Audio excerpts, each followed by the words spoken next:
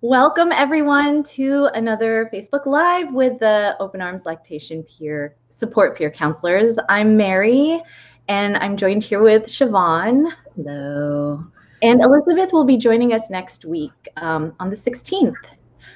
So this week's topic is supporting the lactation journey everywhere. And technically, since COVID is around, COVID is in full effect, we should be staying home and limiting our exposure and access to various bubbles of people. So there's that, but also the reality is it's the holidays for some folks, and we've been under quarantine for the most part for 2020. So sometimes we just want to see our people, and we've already established like pod families. So the reality is some of us do get together and travel for the holidays. So this is what we're addressing this week, how to plan for the holidays or just traveling while you're nursing. And this totally applies even beyond the holidays. If you are choosing to stay home this holiday season, but you have plans coming up in the spring or, really just anytime you're traveling while nursing or lactating, these tips can apply. They do. Yes, thanks. Yeah. So we were talking, and usually the primary parent is the lactating parent. And at least in our cultures, right? In our culture, yeah.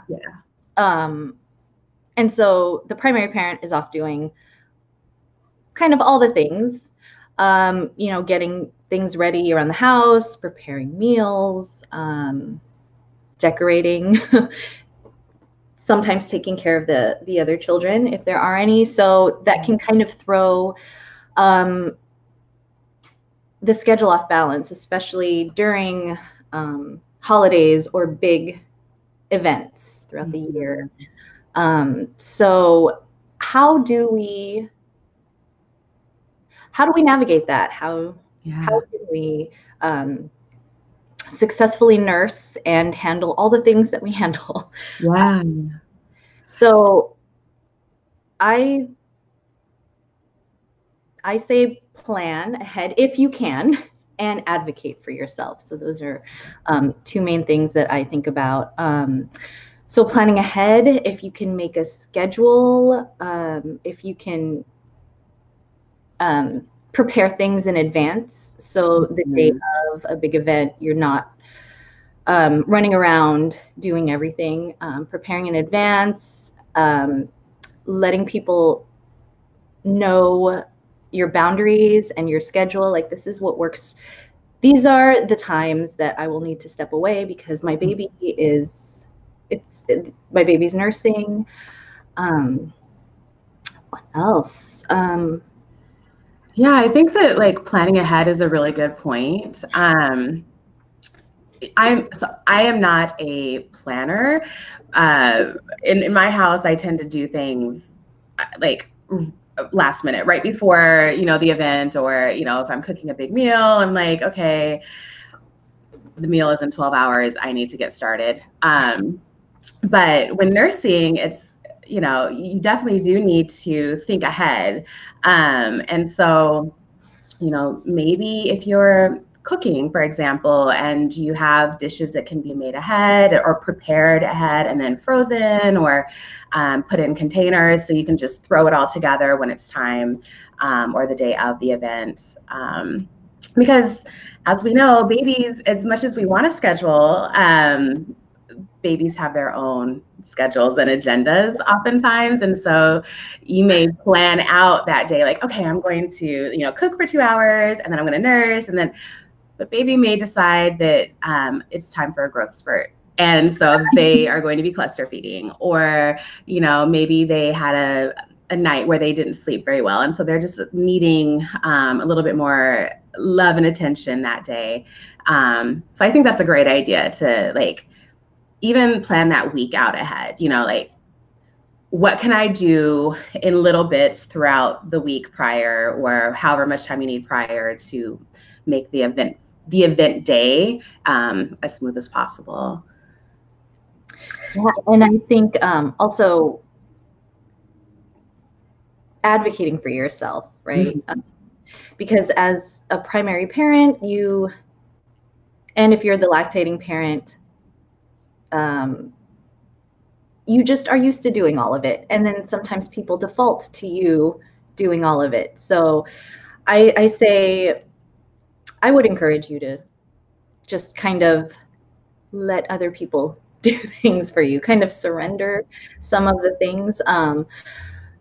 A good friend told me a long time ago when my children were still young, when I was running around just kind of going crazy, they said, do you want it done or do you want it done your way? And then at the moment, I was like, I'm not trying to hear that. But after a while, I let it sink in and I'm like, they're right. I just want it done. So I let other people do it. I let them do it. I let my kids do it. And then later, if I felt like it, I would tweak it. But the point is, the majority of the work was kind of done. And so that helped. And I guess too, with planning ahead is if you bottle feed, pumping ahead of time, Mm-hmm. any any growth, anything, just to have that on hand. Having an extra bottle. Prepared. Yeah, definitely. Yeah.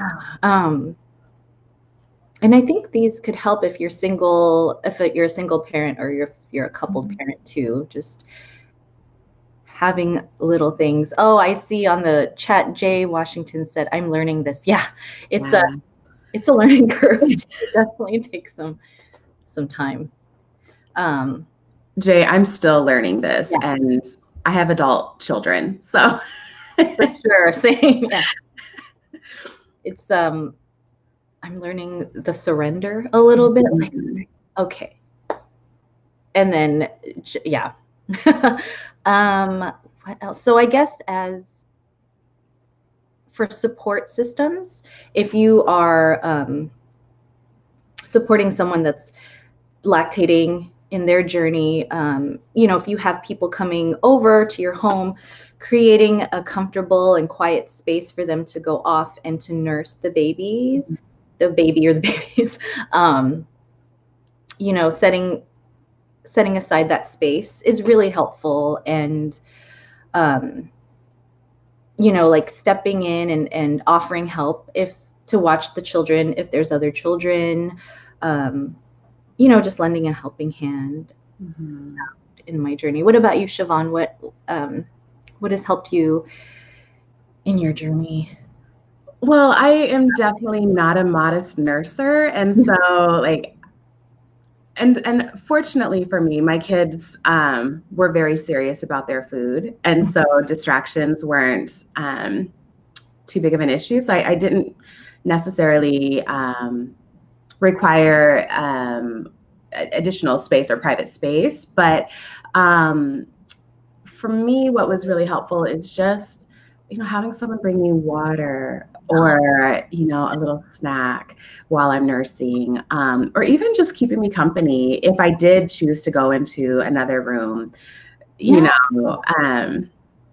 I'm very social with my people, that are my close loved ones. And so I hate being separated from the group. And so if my partner joined me, or, just a family member or friend that, whoever's home I was in, that was always something that was nice for me. Yeah.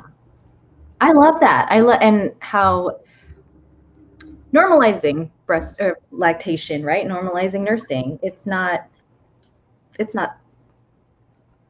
always something.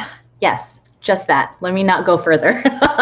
Well, yeah, and everyone has their own comfort levels, right? And so sometimes you may be comfortable with nursing whenever, wherever, however, but maybe there's some folks in the space that aren't comfortable with it. And you may be choosing that time, maybe that time isn't the best time for you to, do a sit-in or a feed-in, you know what I mean? Like, sometimes just to keep the peace, we do just go in the other room to nurse, or, find a private corner.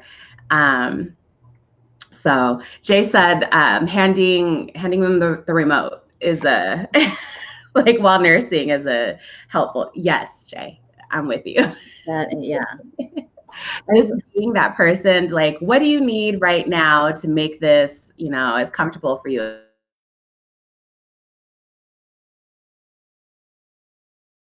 Yeah. Oh, yes, Elizabeth. Right. Like we shouldn't, Elizabeth commented and said, nursing a baby shouldn't mean folks have to be isolated. Yeah, I'm 100% there. Isolate it or have privacy if you want.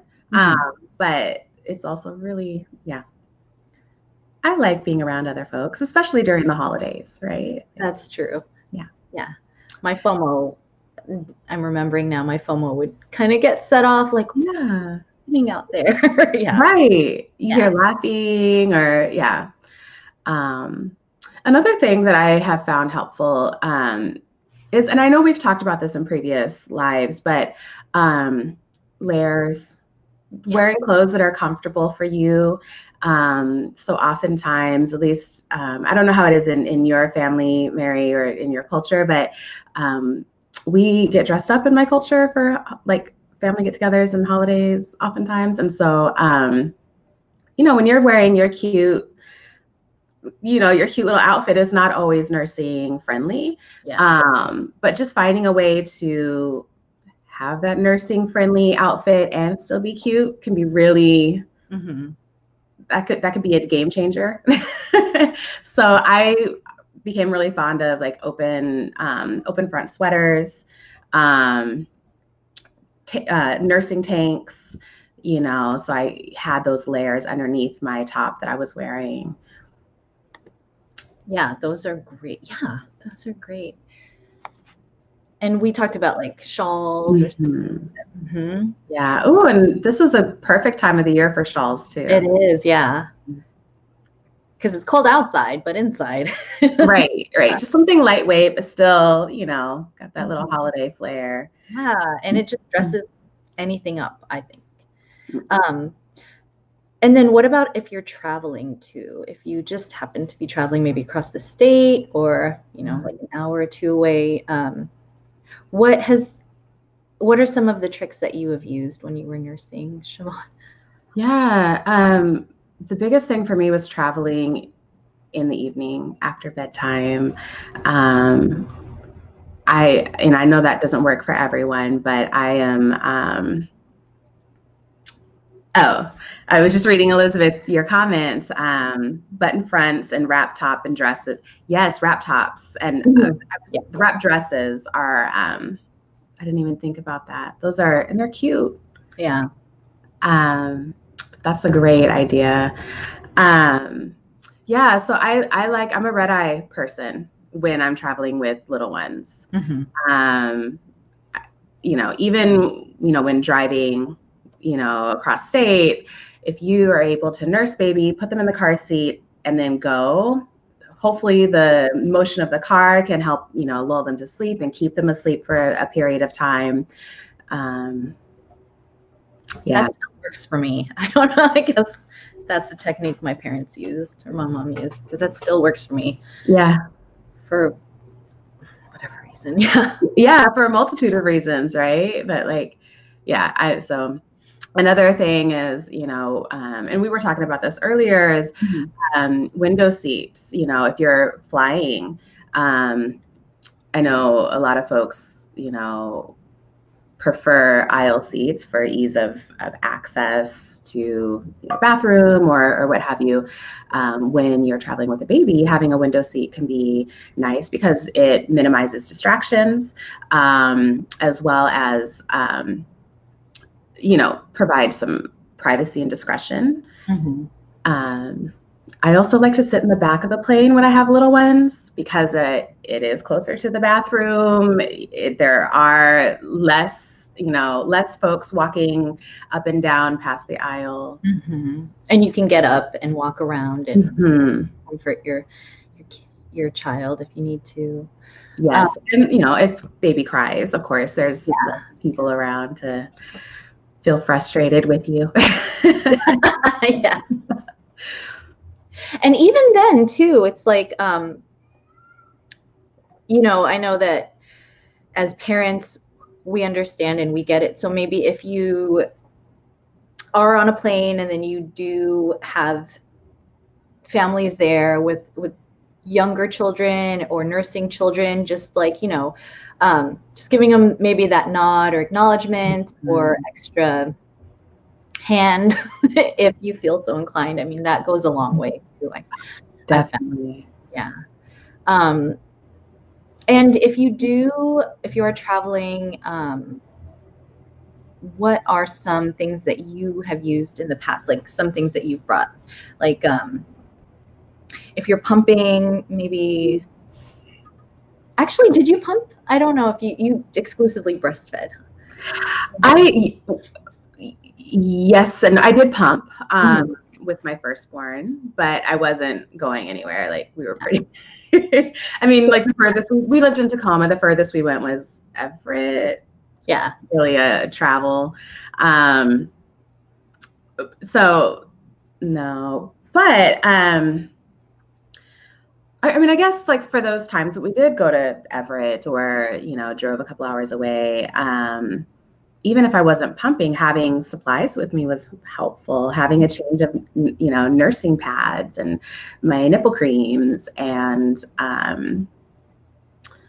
burp cloths, and I think those can, either way, having those with you, whether you're pumping or whether you're nursing at the chest, those are all things that we can, a change of clothes. Right.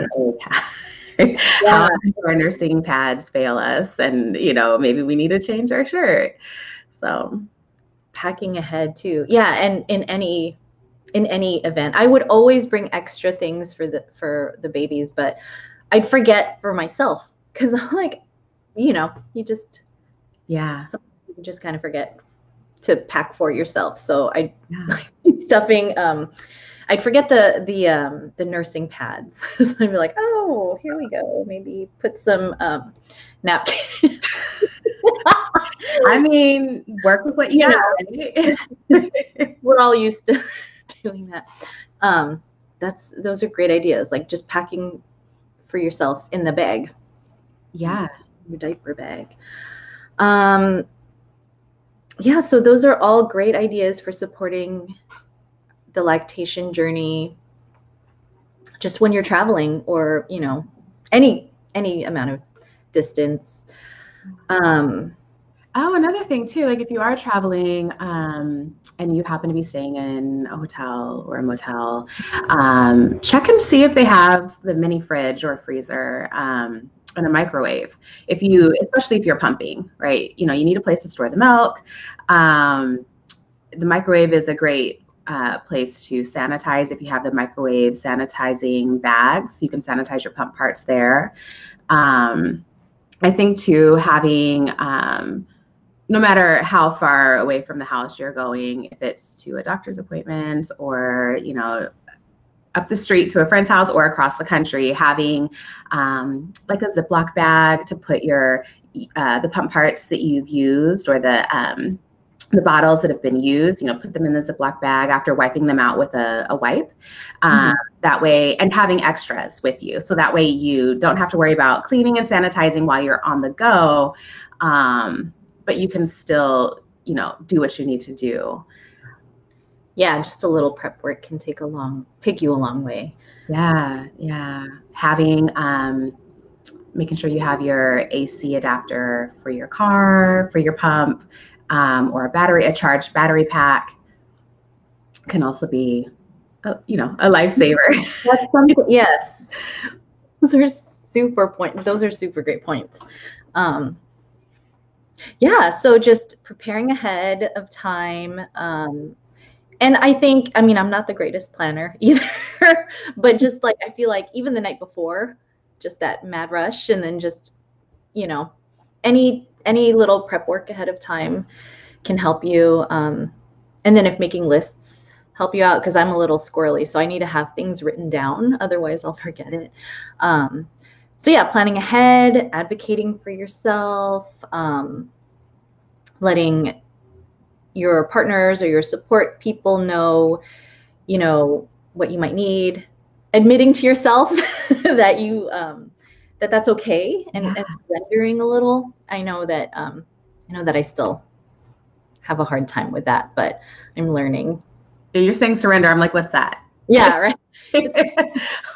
What is that? Yeah. Yeah, I think for me, like, just I was a stay-at-home mom for so many years that you too, right? So it's like you're just used to just taking care of everything, and so it's really nice when folks around step in and say, "I got this. Yeah. Sit down, take a breath. It's okay," and really like trusting that, like, okay, you know what, I do need to sit down. I do need to take care of myself. I do need to feed the baby. Mm-hmm. Or just breathe. Just breathe is a great one. Yeah. Yeah. Take that breath and that pause and be like, it's fine. Everything will things usually turn out fine. Right. I mean, like, people, I don't know. I don't go to holiday get-togethers or group get-togethers for the food. I do it for the people, right? And so if a dish doesn't get made or somebody makes it a little differently than I do, like, that's okay. Mm-hmm. Like, it's gonna be all right because I'm still with the people that I care about and that I love, and that's really the most important part. Exactly. Yeah. Very seldom do people remember, like, oh, they forgot this. They just remember the memories and all the good times. Yeah. So keeping that in mind is good. Memory. Hi, Memory. Memory said, when I was traveling, it was really helpful to still have a breastfeeding cover or a car plug for the pump, clean water to rinse out the equipment. Oh, yes. And when I was done pumping, and a cooler to keep my breast milk chill when away from my baby. My baby was with me. I stopped every 2 hours to breastfeed and change and nourish myself. Oh, that's important. When I was specifically driving, those are all important. And reminds me, my friend would have bottles of water in the car just for those occasions, and she had younger children too. So any other type of need for that. Thanks, Memory. Thank you. Yeah. That also reminds me, I've seen folks like have them for nursing or pumping in the car, they have the like window covers. And I have seen that. Maybe Elizabeth also talked about that previously. But I think that's also like, if you're, feeling like, hey, a little extra privacy would be helpful, having those window covers might be something worth looking into. Yeah. So with that said, I think, yeah, if there's any questions that you have, please pop them into the chat, and then we'll get them answered. And otherwise, we will be back on December 16th. And it's escaping me what we're going to be talking about. Holiday stuff. Yeah. But we'll see you there. Until then, have a great rest of your week. And take care, everyone. Yeah, take care. See you on the 16th.